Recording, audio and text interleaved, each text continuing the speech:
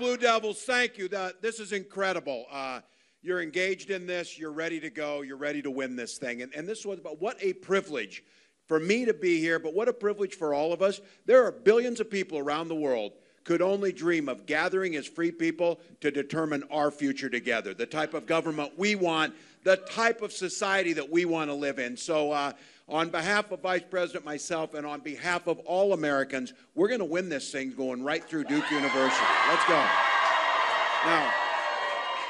Now, I know you all get it. You're engaged. We've got a door knock coming up. This is a time when a lot of people need to be reminded what's at stake here. And it's not about putting fear in. It couldn't be clearer, the difference in this. You've witnessed it on the stage. As Donald Trump descends into madness, Kamala Harris is out last night at a town hall taking all questions, answering the question, talking about those things. And for each of you, I know where it's at. This is now the ground game. This is now the door-to-door. This is now, and look, you're here, you're engaged, but I know you've got friends who are like, my God, I'm taking a nap. I'm not going over there to watch this crap.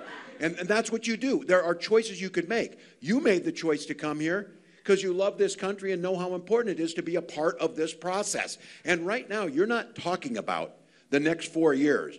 You're talking about the next 40 years. And you're not talking just about what you're going to do for North Carolina or even this country. We're talking globally. Because I know you run into your friends who say, I'm sick of it. I'm just not that into politics.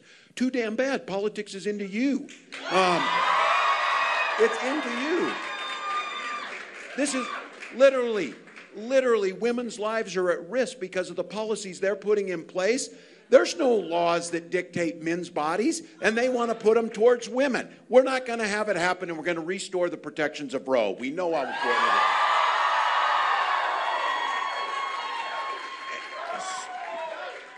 You all get it. Things like climate change, things like jobs, trying to make life more affordable, the idea of buying homes, investing in this. Look, these things matter.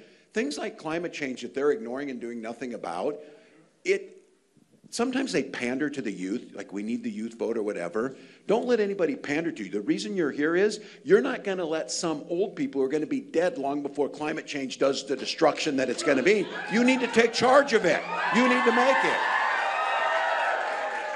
That's your voice being heard. And we see Kamala Harris with a to-do list for this country that is the to-do list that Americans want.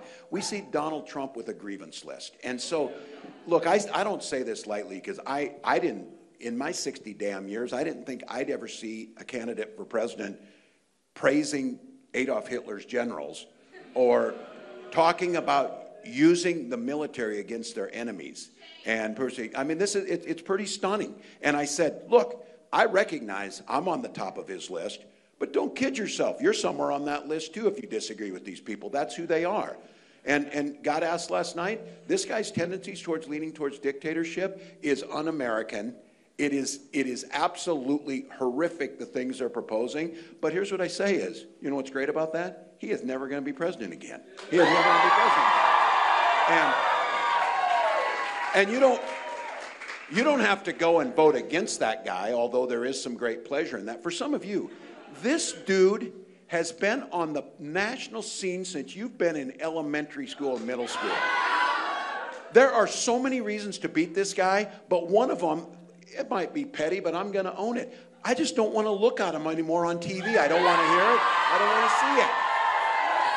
Because it's all about him. It's all about what he wants. It's all about what he says. That's not what this is about. You all learn this here. It's about servant leadership. It's about helping others. It's about contributing to your society.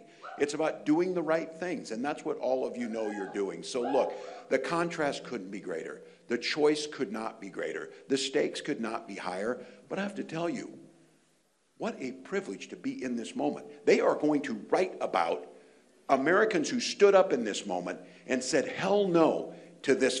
The tendencies of totalitarianism and the division and the racism, the hatred, the misogyny, everything else that goes with that.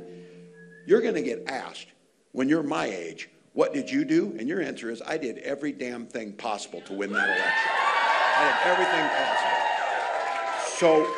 So on behalf of the Vice President, this matters. 12 days. It's going to be close. It is going to be close. I know you hear it a lot and you know it. This election will run right through North Carolina. And if North Carolina, as it will because of your work, goes for Kamala Harris, we win this election. And that is something. We win this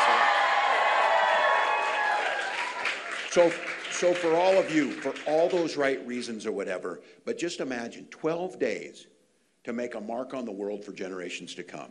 12 days to choose dignity and integrity and kindness over hate. I saw a couple editorials that said, well, you know, joy is not a strategy or whatever. Well, no one said it was a strategy, but I would damn sure rather to stand with joyful people than hateful people in things, and that's a fact.